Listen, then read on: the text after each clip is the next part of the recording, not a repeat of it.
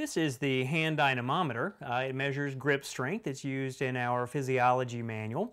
And so the way it operates is it's a force sensor. This part of the sensor is used with my hand, so I could squeeze this and measure the force that way. This upper portion is a finger strength area, and so I can squeeze this maybe in turn with different fingers and measure the individual strength of each finger. So doctors use devices like this for somebody who maybe has had hand surgery. They would like to be able to quantify grip strength when they do that. So let's use it to collect a little data. So I'm going to plug it into my LabQuest, and when we do this, we end up with the meter screen there, and it's showing me that I have force on the screen there. Now you'll notice right now that it's reading some value there that's not zero, and part of that's because of the orientation of this, how I've been using it. I squeezed it before. So one of the things that's often done with this particular sensor is that you might zero the sensor before you begin collection. And so you could hold it in the orientation you're going to be using it, zero the sensor, and then start from your data collection from that point. So I'm going to do that. So I'll come in here, tap on the meter there, and I will zero it. So now it's giving me a reading close to zero. I'm going to use the default settings for the device. It's a 60-second collection there. So if we look, we'll see we've got the time-based 10 samples per second for 60 seconds for collection. And I'm going to do one of the labs where I will squeeze this as hard as I can for the 60 seconds. And we look at what happens to my strength as my muscles fatigue. So what I want to do is squeeze it first as hard as I can. I'm going to hit collect, and I'm going to continue to squeeze as hard as I can for the 60 seconds. You'll notice that I'm beginning to kind of weaken a little bit.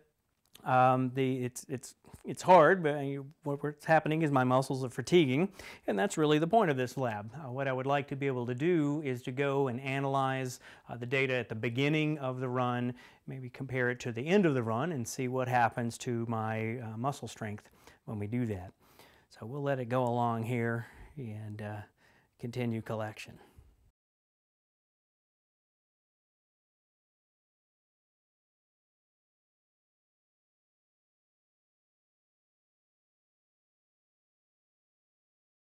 Collection is complete, and we see the data there. And if we notice that it starts a little higher up here, and of course it goes down here.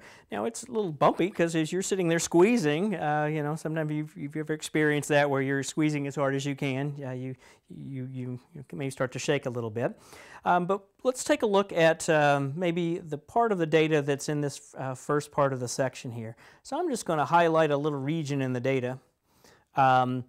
And so that first section, and I would like to know what's the average force during that section. So I'm going to go up to Analyze and go to Statistics and go to Force. And what happens here is if I look at my mean force for that part of the collection, I get 193 newtons for that initial part of the collection there. Now what I'll do next is go and turn that off again.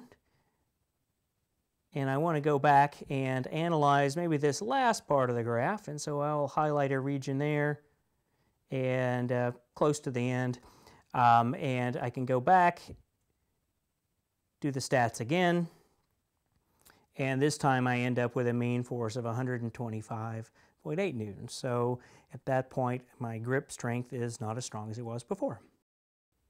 I did the first run by squeezing this with my hand. I would like to do another run, and this time I'm actually going to look at the grip strength of individual fingers. So I just need to store that first run and be able to collect again. To store this run, I might want to refer back to it later. I can go up and just tap on the filing cabinet there, and that will store the first run. Now I'm ready to collect, so I press the collect button again, and I'll let it run there for a few seconds without squeezing, and then what I will do is squeeze in turn. So I'll start with my index finger.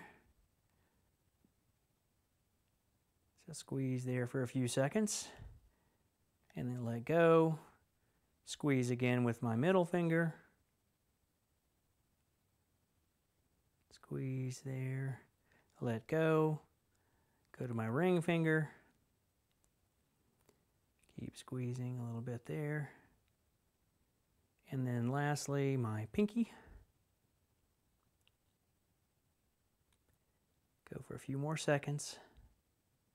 Then let go. And I can either just let it run out or I could stop collection. And now we have the data on the screen. So now I have my individual runs there, and I might be interested in looking at the data for different parts. Maybe I want the average force applied by each finger during that time period. So what I can do is I could come in here and highlight this region of the graph, and if I go up now and do analyze, I could go and do the stats and get the mean force for that finger would be 72.8 newtons for my pointer finger there.